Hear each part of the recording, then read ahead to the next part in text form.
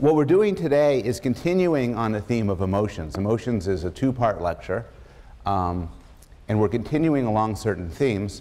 I want to begin by responding to a question which was raised in the last class concerning smiling in non-human primates. It was a very good question.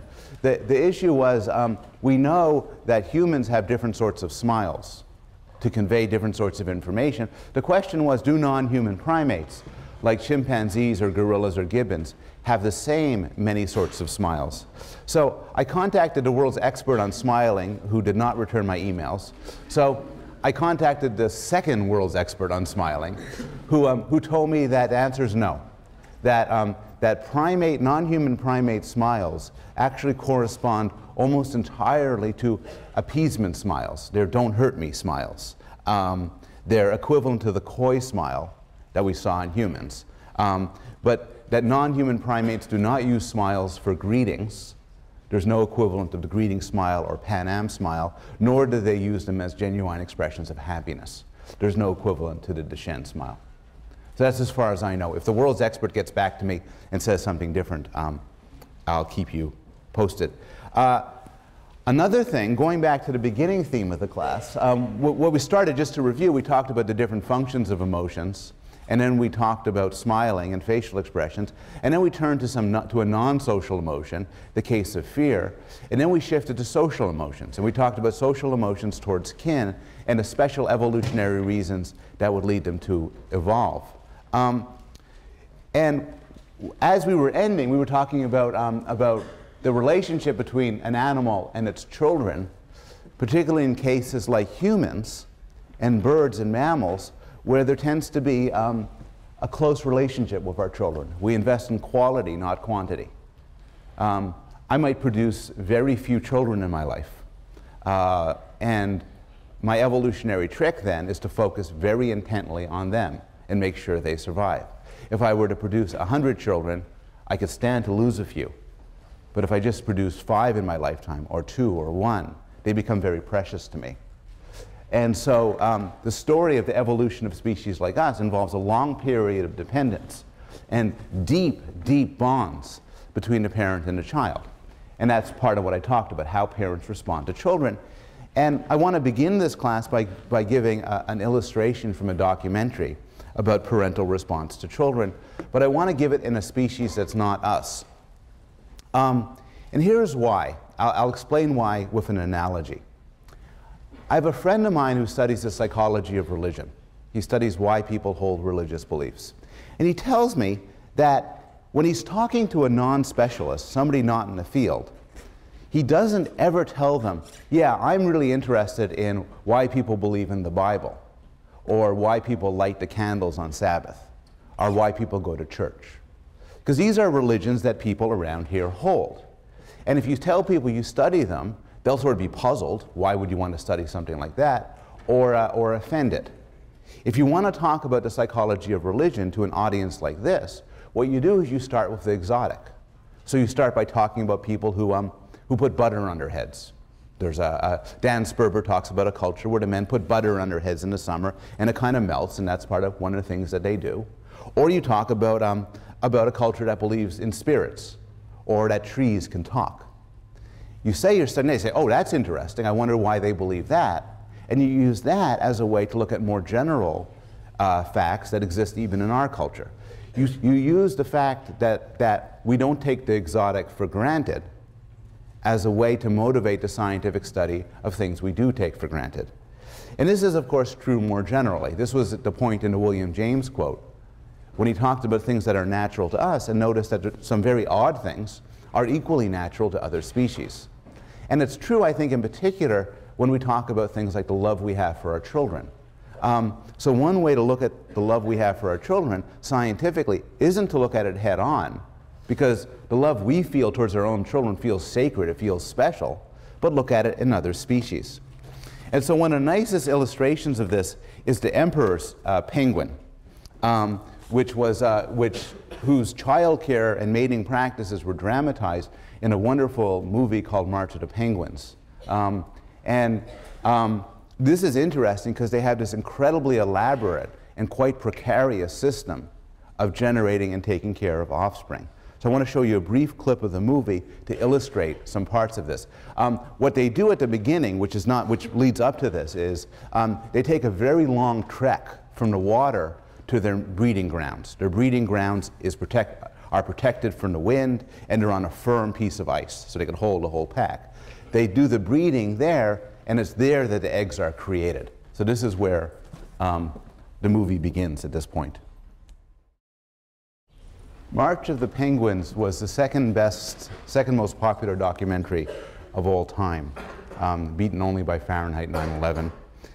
And people responded to it in different ways, which are informative when we think about the generalizations you can make from animal behavior to human behavior.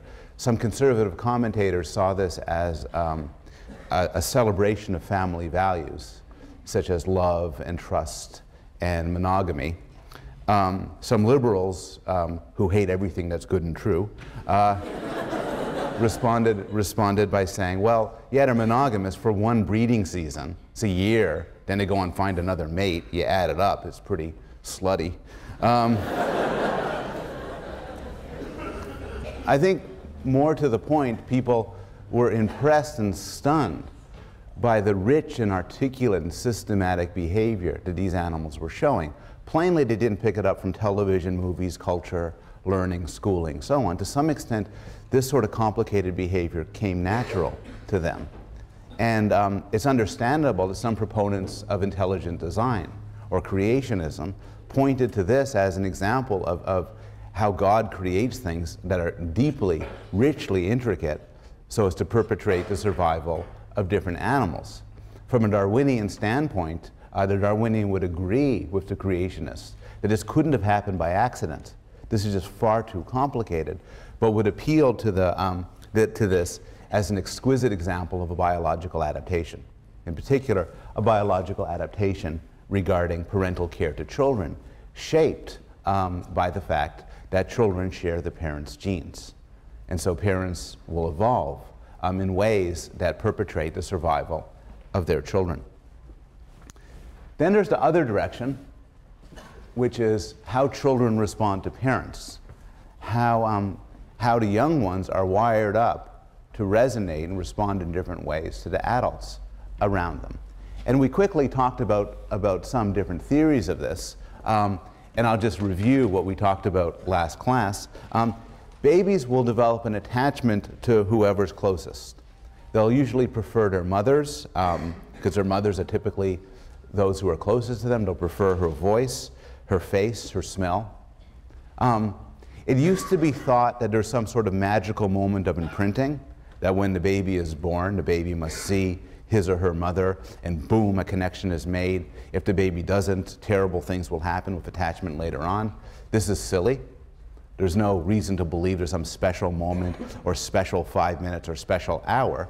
It's just in the fullness of time, babies will develop an attachment to the animal that's closest to it. They will recognize it as, at an implicit level, at an unconscious level, as their kin. Well, how does this work? How does the baby's brain come to develop an emotional attachment to that creature?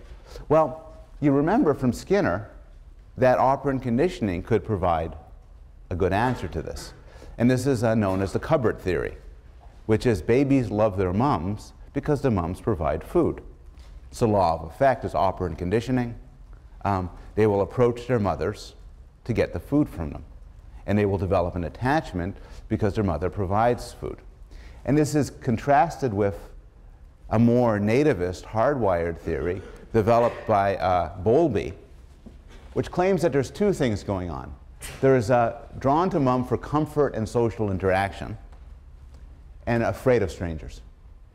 Now, in the real world, it's difficult to pull apart these two means of attraction, because the very same woman who's giving you comfort and social interaction is also the one giving you milk. But in the laboratory, you can pull them apart. And that's what Henry Harlow did in the movies you saw last week.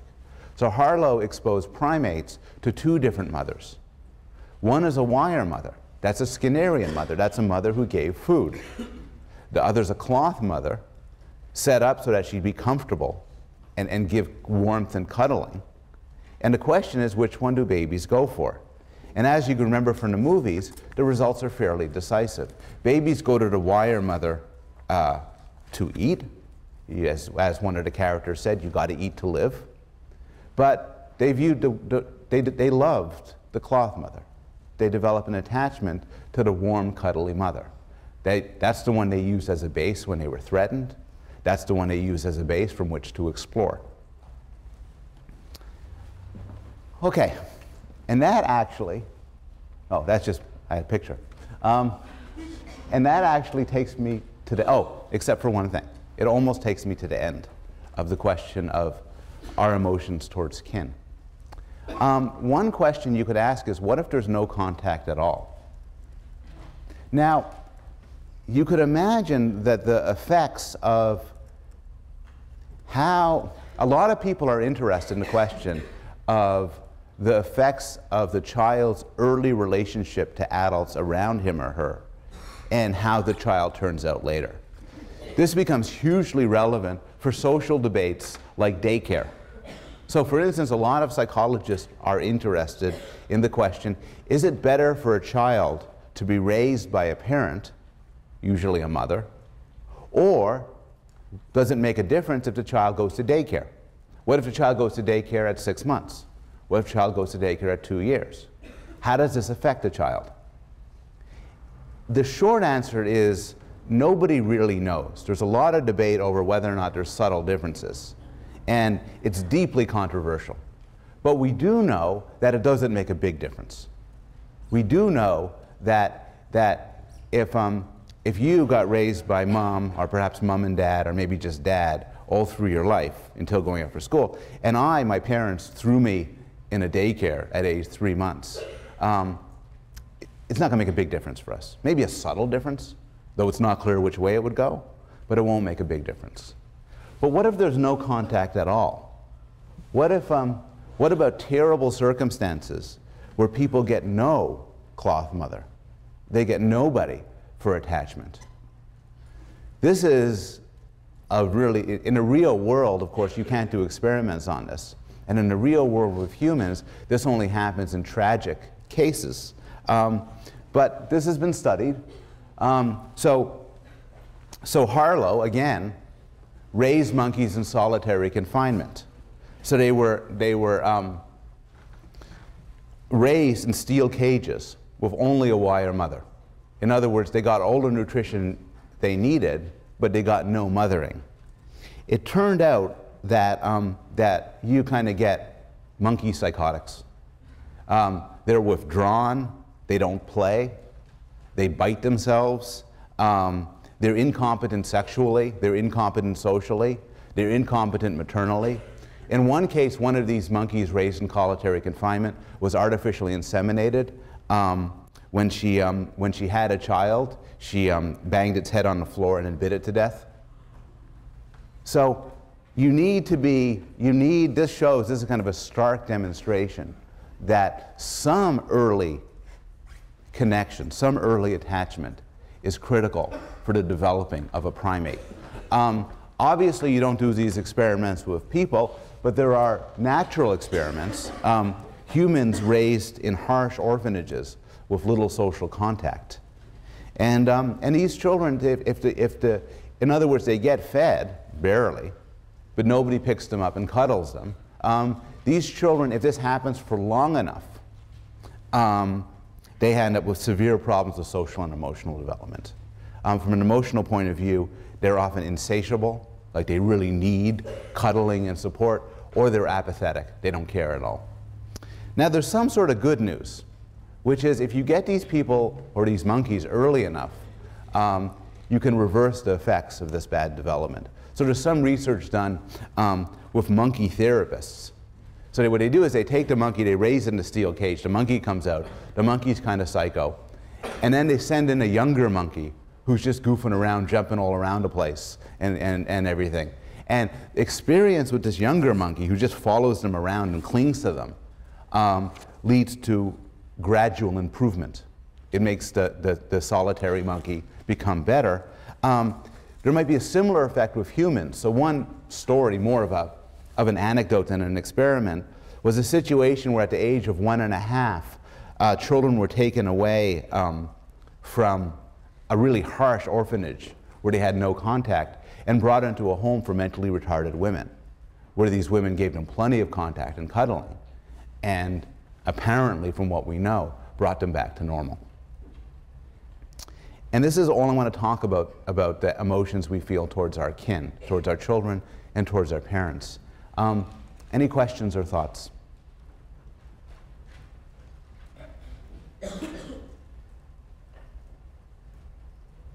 Yes? Do children in orphanages comfort each other? It's a good question. Do children in orphanages comfort each other?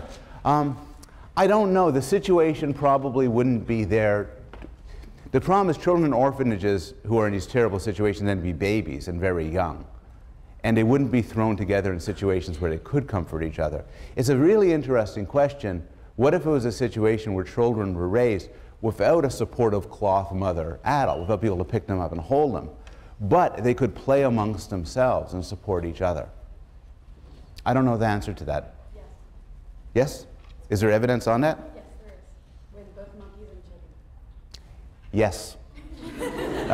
The answer is there is evidence, as everybody knows, that this sort of amongst the young support can actually help the monkey and the children.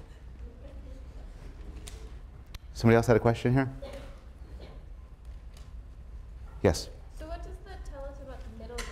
Like if a parent is comforting just a little bit and then, not that much or something. Right, so this is the question is, what does that tell us about the middle ground? So this is an extreme case.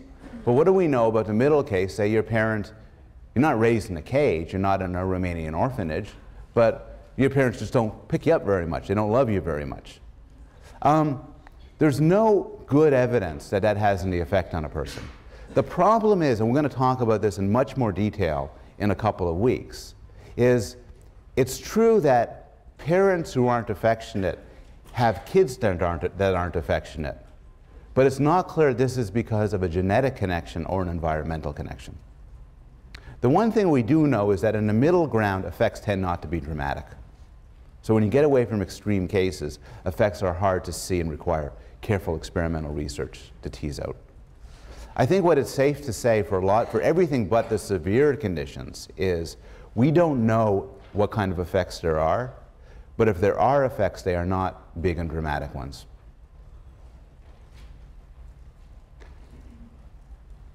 Okay. Animals' good feelings, animals' emotional attraction to their kin is not a huge puzzle from an evolutionary point of view. Evolution is driven by forces that operate on the fact of how many genes get reproduced and replicated among your descendants. So it makes sense that animals would be wired up to care for their kids. It would make sense that kids who are wired up to survive would develop attachments to their parents. What's more of a puzzle, though, is that animals, including humans, seem to have exquisitely complicated relationships with non-kin. In particular, animals are nice to non-kin. You are nice to people that you're not related to. There's a lot of examples of this. Animals groom one another. You pick off the lice and the bugs off your friend. They pick it off you.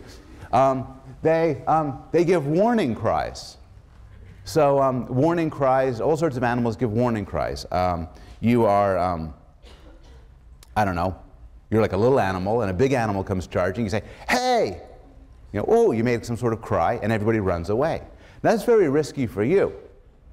But you do it anyway, often to protect people you aren't related to. Often animals share childcare.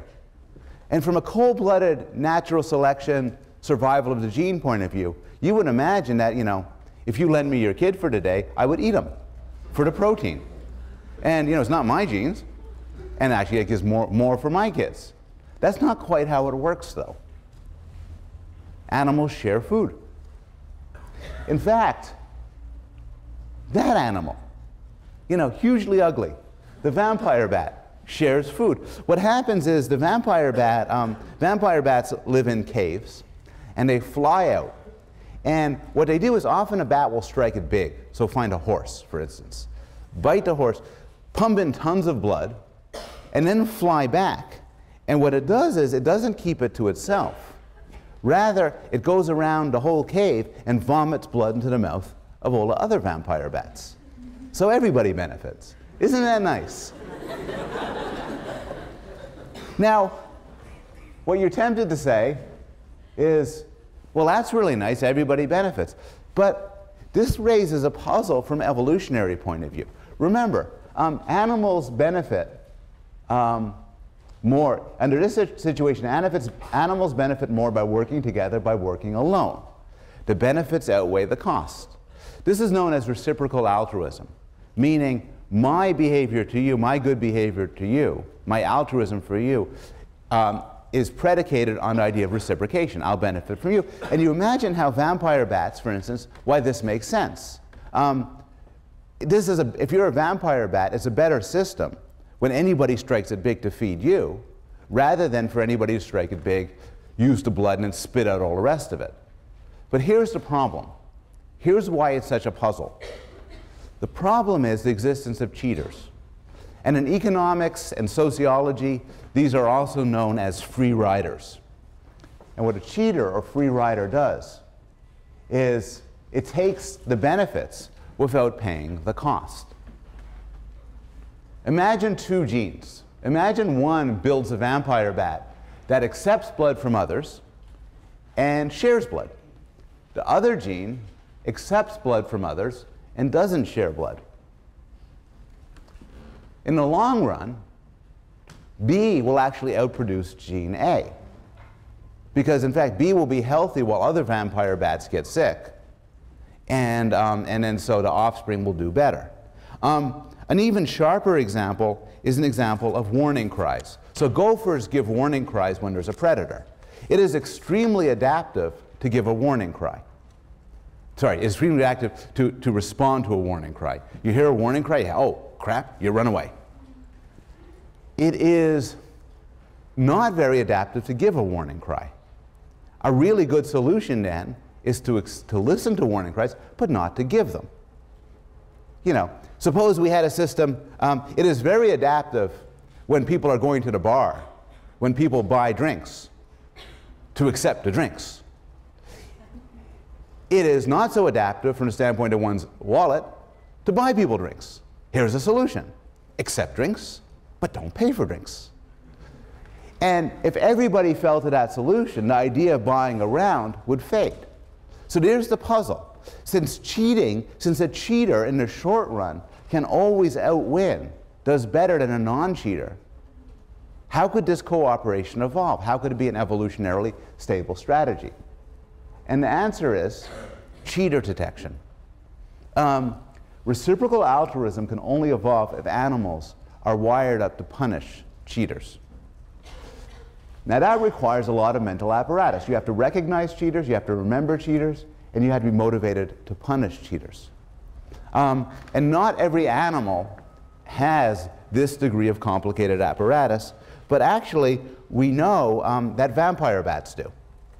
So in one clever study, the theory says, evolutionary theory says, yeah, I see what these vampire bats are doing, but you see, and this is a case where evolution makes a nice prediction, that couldn't evolve unless bats are keeping track. If bats aren't keeping track, then the system could never exist because the cheaters would just take it over. They must be watching for cheaters. So the experiment which was done is a vampire bat strikes it big, it flies back, and then you keep it, as a scientist, you keep it from giving blood to anybody else. Then what happens?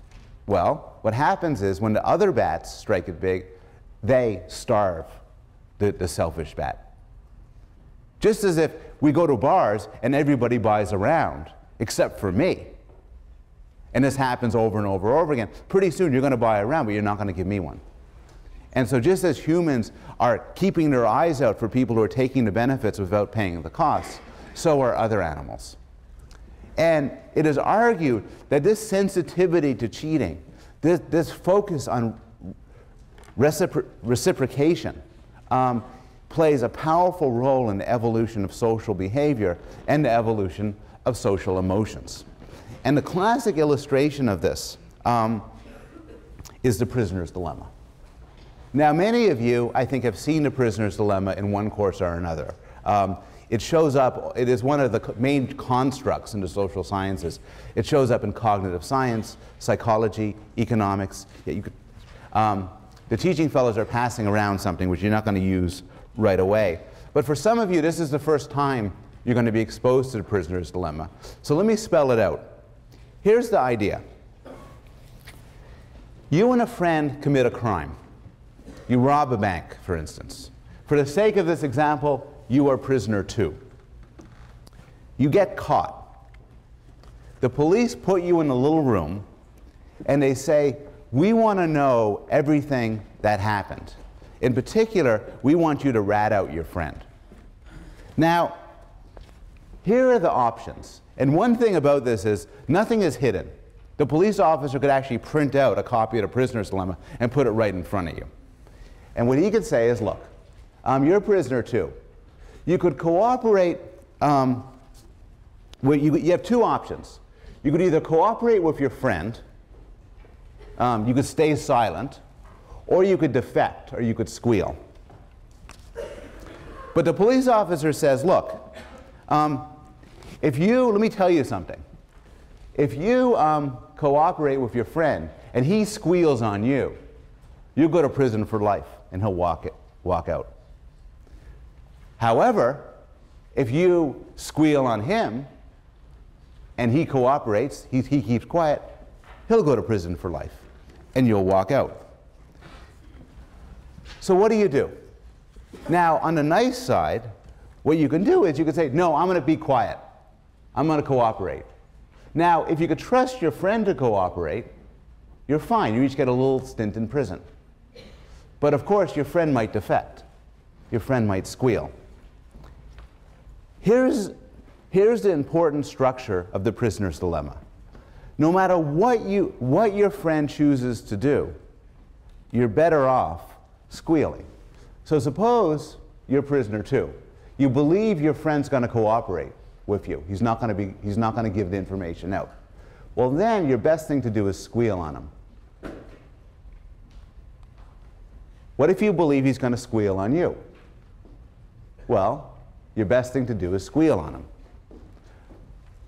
But if you could get your act together and you could coordinate this, you would both be quiet and get a fairly minor penalty. And you could see this. This is the standard origin of the prisoner's dilemma, why it's called a prisoner's dilemma. But you can see this all over the place. So here's the logic. The best case for you is to defect while the other person cooperates. The worst case is to cooperate while the other person defects. Back to the police thing, the best case for you is to give up all information, the other guy stays silent, you cut a deal, you walk home that day. The worst case is you're quiet, he cuts a deal, you go to prison for life. But overall, the best is that each cooperate, and overall, the worst for both is if each defect. And the reason that makes this tragic is this. Regardless of what your opponent does, it pays to defect. But if both people defect, both are worse off. I'll give a couple of other examples. Oh, that's just to show that there's a cartoon corresponding to the prisoner's dilemma. It is that common. Here's the idea. I break up with my wife. We've been married for a while. We've decided we're not going to go through it together anymore. And we break up. We're living in separate houses, and we're starting to talk divorce. It occurs to me, here's me. I put that, that's me. Should I get a divorce lawyer, I ask. Now, I know divorce lawyers are really expensive, and it's kind of difficult to get a divorce lawyer. But if I get a divorce lawyer, and so neither one of us get a divorce lawyer, we'll just do okay. We'll get a mediator, we'll split the money down the middle, that'll be okay. But I'm kind of tempted, if I get a divorce lawyer, and she doesn't, my divorce lawyer will take everything she got. I get everything, she loses everything. Maybe I should be nice. Hold it. What if she gets a divorce lawyer and I don't? Well, then I'll lose everything, she'll get everything. Well, we should both get a divorce lawyer then. But we both do pretty badly. Imagine we're two countries, country A and country B. Should I do nuclear disarmament? That's pretty good. We do okay if both countries disarmed. You know, we'll live our lives, you know, we'll raise taxes, we'll do whatever countries do. But wouldn't it be cool if I build up my weaponry and they don't? I'll invade, take everything they got. That's kind of tempting. Uh-oh. Also, if I don't do anything and they do it, they'll invade my country, take everything. So we both build up our weaponry, and we both do pretty badly. Once you start thinking about things this way, there's no end to the sort of notions that could fall under a prisoner's dilemma. A good example is a drug deal. Suppose I want to buy marijuana from you, or reefer, as they call it on the street. So I have $1,000, and from you I'd like to buy a ton of reefer. So I'm rounding up. So you say, wonderful, wonderful. Let's meet behind the gym 2 in the morning on Friday, and we'll do the change. You bring $1,000, I bring the reefer. Oh, cool. Okay, good. And I think that's pretty good. $1,000, I get the reefer, you get $1,000. That's brilliant. That's okay. That's a normal thing. But now something occurs to me. Nobody's going to go to the cops if things go badly. So instead of bringing the money, why don't I just bring a gun? You come with your reefer, I stick a gun in your face, take the reefer, go home. Maybe I won't do that. But now I worry, because you're thinking the same thing. So you could show up with a gun, stick the gun in my face, take the $1,000, go home. I'll have no reefer. What will I smoke? So we both think this way. So we both show up behind a gym 2 in the morning with guns. Well, that's not as bad for either one of us if you had a gun and I didn't have a gun. But still, we're both worse off than if we could cooperate and just do the damn trade. And so that's the structure of the prisoner's dilemma. You can only appreciate the prisoner's dilemma by actually doing it. So here is a numerical equivalent to the prisoner's dilemma. Everybody should have a card in front of you, a file card. If you didn't get a card, a piece of paper will do just as well. Please write on one side, cooperate, and on the other side, defect. And then please find a partner with whom to play one game. This is a one-shot game.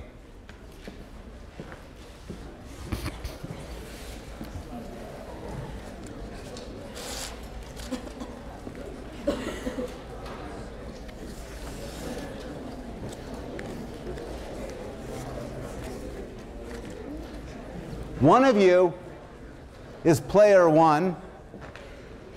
The player on the rightmost side from my right could be player 1. The other one is player 2. Do you each have a partner? If you have 3 people, you could cluster together and do 2 and then 2. And just think, it is actually best if you've never met or spoken to the person you're about to deal with. And the game is, when I say go, simply show the person your choice. To be clear, if you are player 1 and you cooperate, and player 2 cooperates as well, you each get $3. If you are player 1 and you cooperate, while player 2 defects, player 2 gets $5, you get bupkis. And so on. On 3, just show the card to your opponent, to your person you're playing with. 1, 2, 3. Okay. How many people in this room, cooperated? How many cooperated? How many defected? Okay. How many people are now $5 richer? Okay. How many of you got nothing?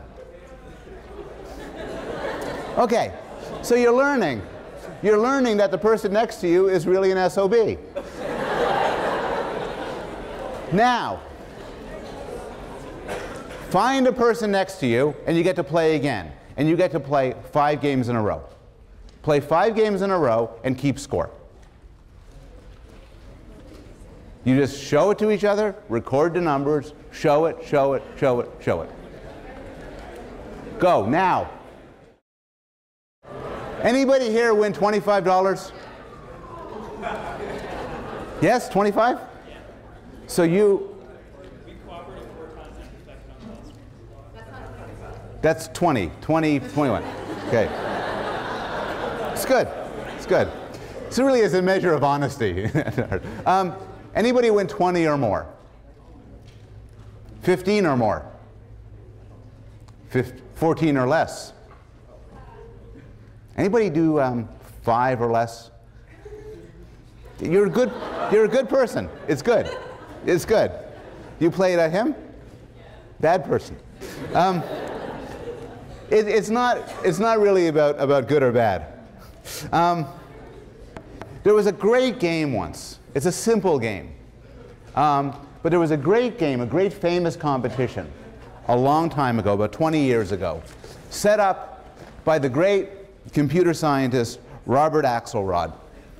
And he put together a competition where people brought in computer programs to play this game, to play the prisoner's dilemma. And there were 63 competitors. And these computer programs were incredibly, some of them were very simple.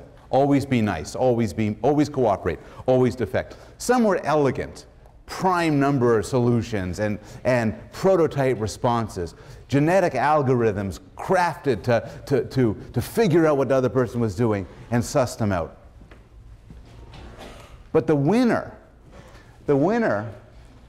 was developed by Anatol Rappaport. And Anatol Rappaport actually died about a month ago at quite an old age. Great scientist. What was interesting about this was he was the winner with his program, but his program was also one of the simplest. It may well have been the simplest. It was called Tit-for-tat, and it worked very simple. It took 4 lines of basic code. The first time you meet a new program, cooperate. The first time you meet somebody, be nice. After that, do on each trial what the other program did on the previous trial. This beat 62 others. And here's why. It has certain beautiful features. It starts friendly. Remember, the best long-term solution is everybody's nice. It starts off nice. But you can't, it's not a sucker. If you screw with it, it will defect back on the next turn.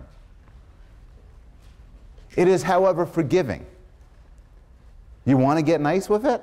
Be nice. If you're nice, it'll be nice back at you later on. It's also transparent. Nothing complicated about it. And that's actually important. It's not merely that it's not a sucker and forgiving. More to the point, you could tell it's not a sucker, and you could tell it's forgiving. And this very powerful algorithm learned to cooperate even in a situation and learn to make it out the best, even in a situation where there's a risk of cheating and betrayal. Some psychologists have argued that our emotions correspond to the different permutations on the prisoner's dilemma. We like people who cooperate with us. This motivates us to be nice to them in the future. Much as a tit-for-tat algorithm says, if you're nice to me now, I'll be nice to you back. We don't like being screwed with. We feel anger and distrust towards those who betray us. That motivates us to betray or avoid them in the future. And we feel bad when we betray somebody who cooperates with us. This motivates us to behave better in the future. You can break down the cells of the prisoner's dilemma in terms of emotions that they give rise to. I did an experiment last night with my 7-year-old and my 10-year-old. I explained to them the prisoner's dilemma. I didn't give the divorce lawyer example, and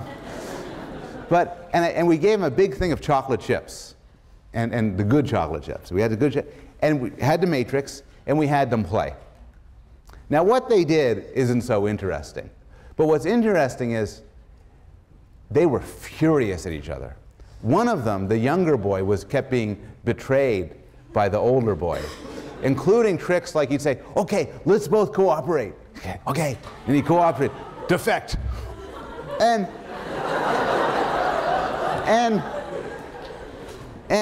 the response was anger, though not actually guilt on the part of the other one, but rage. And we see these sort of things all the time in real life. You're familiar with The Prisoner's Dilemma, but there's another game which you might not be familiar with. It's called Ultimatum game. How many of you have encountered Ultimatum game? Okay, some of you. Very simple. Choose a partner. It's a very simple game. When economists study this, they actually do this with real money.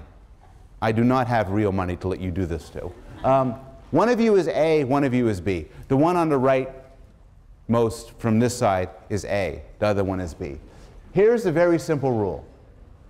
I'd like A to turn to B and make an offer. A has $10. You can give B any amount you choose from that $10, from $1 to $10. B can do only one thing.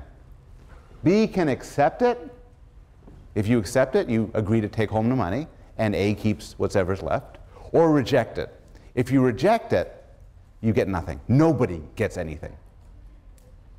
Everybody clear? So A is going to say, I'll give you so-and-so dollars. B will say, okay. In which case, B walks away with so-and-so dollars, or and A walks away with whatever rest. Or B could say, reject. In which case, nobody gets anything. So this game cards in two steps. The first thing, I'd like A to turn to B and make your offer. B doesn't do anything yet. Make your offer.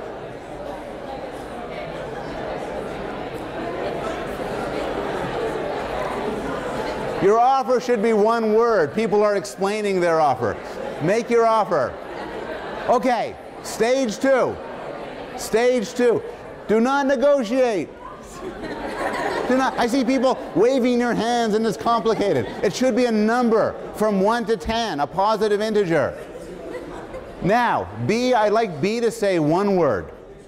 And you could say it really loud on 3. Accept or reject. 1, 2, 3. Accept. Wow. How many people accepted? Anybody rejected? Good. Okay. How many people offered $10? How many people offered more than $5? Okay. How many people offered $1?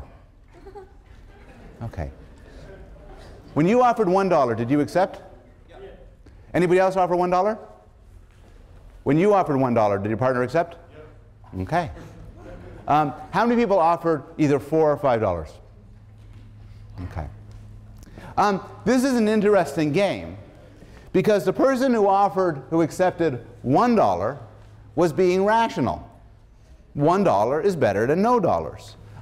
So the psychology of human rationality is such that from a logical point of view, you should reason $1 is better than nothing. A rational person should accept $1, and because we're smart, A should offer $1. But not many of you offered $1. Why? Because you know people are not purely rational. People, even in a one-shot game, won't accept unfair distributions. They'll reject them just out of spite. And so you need to offer more. And this has been studied from a neuroeconomic point of view, which basically provides neuroanatomical evidence that people, if you offer them $1, they get really pissed. Nobody likes to be offered $1. Now, there's a more general moral here, which is actually an interesting surprise of some relevance to everyday life. A rational person is easily exploited. A rational person's responses to provocations, to assaults, will always be measured and appropriate. If you know I'm rational, and you're in a sharing situation with me, you could say to me, hey, here's $1. Hey, Mr. Rational, $1's better than nothing. Okay. Because I'm rational. Similarly, you could mess with me. Because you could like harass me in all sorts of ways, take things that I own, as long as you reason that a rational person wouldn't start a fuss about this. There's some advantage to being irrational, to having a temper. Because if you have a temper and you're known to be irrational, people are forced by dint of your irrationality to treat you better. Who am I going to take from? The person who's extremely reasonable or the person who has a hair-trigger temper? Well, I'm going to pick on a reasonable person, because the unreasonable person might do unreasonable things. And this is faintly paradoxical, but often to be irrational, or at least to have a reputation for mild irrationality, gives you an edge. Now, this is in focus of provocation, but this has also been presented in a theory of why people fall in love. Suppose you're choosing who to devote your life to, and it's a matter of huge trust. We're going to raise kids together. It's very important for you that I don't leave. And I'm very rational. So I say to you, we should mate and have children, because I find you the most attractive of everybody who is available that I've met so far. I'm very rational, and so long as this continues to be the case, we'll be together. Well, that's reasonable and rational, but wouldn't you rather be with somebody who's head over heels in love? Head over heels in love is irrational, but it's also, within certain parameters, endearing, because the irrationality of the person means you could trust them more in the long run. Just like the irrationality of somebody who has a temper means you don't mess with them as much. The studies have been done more with regard to violence than with love. And in fact, the irrationality, the benefits of irrational violence have been translated in terms of the study of homicide and other crimes. Daly and Wilson describe the cause of murder. Most murder is not caused by reasonable provocation. Most murder is not rational in its response. Most murder is generated by insult, curse, petty infraction. But this is not crazy irrationality, it's adaptive irrationality. Daly and Wilson point out, in chronically feuding and warring societies, an essential manly virtue is the capacity for violence. To turn the other cheek is not saintly but stupid, or contemptibly weak. If I show myself a rational person when picked on or harassed, I'll be known as somebody you could pick on and harass. And in fact, it turns out even in the modern world, this is from a New York Times I just picked up a year ago today, and the point is that the violence is due to people disrespecting each other or giving a dirty look. And you might think, isn't that irrational? But it's not irrational in circumstances where people live together in an environment where they have to deal with each other over and over again, and often where there's not much support by the police, as in the cases they talked about here. What's particularly interesting is this sort of importance of a reputation for violence differs from culture to culture. And I've been talking so far in this class, and in fact, so far in this course, about universals, about things that are built in, things that show up across humans and other animals. I want to turn now and end this lecture by talking a little bit about a cultural difference. And it's a psychologically interesting cultural difference with regard to the emotions. And it's built around a difference turning around what sociologists call cultures of honor. A culture of honor has certain properties. You can't rely on the law, and it has resources that are easily taken. And sociologists have argued that when those conditions are met, it becomes important to develop a reputation for violent retaliation. That becomes important. Examples of culture of honors include Scottish Highlanders, Maasai warriors, Bedouin tradesmen, and Western cowboys. All cases where there's resources such as cattle that are vulnerable and easily taken, but you can't count on calling 911 and having people come help you. But the culture of honor that's been studied the most by modern psychologists is the American South. This was settled by herdsmen and traditionally has less centralized legal control. So the sociologists say the American South is more of a culture of honor than the American North. But how do you know? I mean, what does that do? We're interested in this class in claims about psychology. So it took Richard Nisbet and Dov Cohen to study cultures of honors and look at differences. And they found some interesting differences. Gun laws tend to be more permissive in the American South than American North. Corporal punishment and capital punishment tend to be more approved of.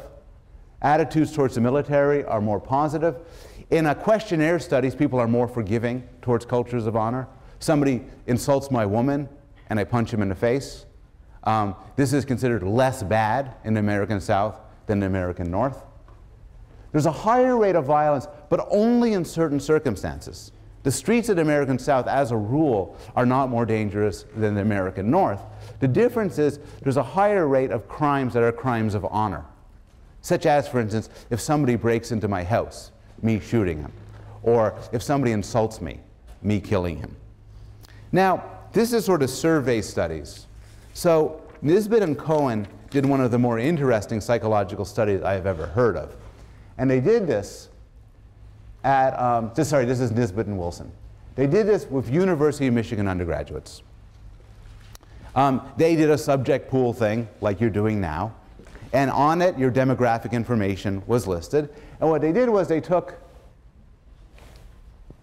white males who are not Hispanic and not Jewish. That was their sample. Culture of honor is a phenomenon limited to males.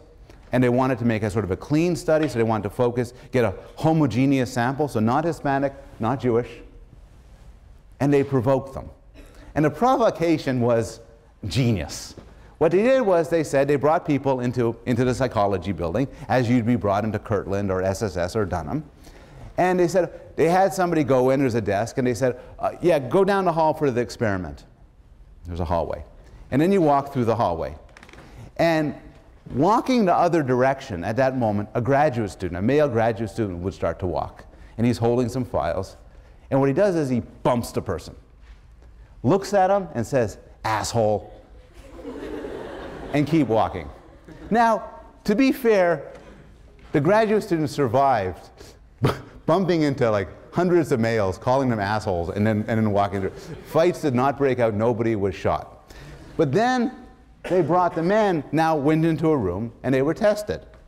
And it turned out that, that there were differences in the stress response. On average, males from the American South showed higher hormone response and stress response than males in the American North. Increases in testosterone and cortisol. There's also differences in later behavior. The people suggesting that they were made angry. They gave differences in fill-in-the-blank questions, for instance. You know, I don't remember the examples, but it's examples like John went to the store and bought a blank. And then you know, and the Northerners would say, and bought, you know, an apple. And the Southerners say, an AK-47 to kill that freaking graduate student. Now, again, the American South, people in the American South were not overall more violent than the American North, but they were more sensitive to provocations of honor. Now, when I gave this lecture a few years ago, a Southern student contacted me afterwards and said that she felt that picking out the Southern minority at Yale was to some regard offensive, and that people say things at Yale about Southerners, American Southerners, that they would never say about any other minority group. So there's 2 points I want to make regarding this. One is, of course, these are average differences. Not every Northerner and Southerner would differ along these lines. But another one is, I think the effect is real, but it's not entirely clear that it reflects poorly on the cultures of honor, as opposed to other cultures. So Nisbet, for instance, is himself a Southerner, and he points out that when he went to the North, he was most astonished by how rude people are. And this is because the North, the American North, is not particularly a culture of honor. And so there's less proper behavior towards other people because there's no fear of retaliation or response. Moreover, the culture of honor virtues like honor, loyalty, courage, and self-reliance are on the face of it not necessarily bad things. In any case, this is an interesting example of how there's an evolutionary background, but culture modifies and shifts it in different ways. More generally, I've suggested over the last couple of lectures that emotions like fear, the love you have towards your children, anger, gratitude, are not aberrations or noise in the system. Rather, they're exquisitely complicated motivational systems that are crafted to deal with the natural and social environment. And we know this only from an analysis that starts from an evolutionary approach. So to bring us back to Darcy Thompson, everything is the way it is because it got that way. And your reading response for this week is that. And I'll wish you good luck on exam on Wednesday. I'll see you there.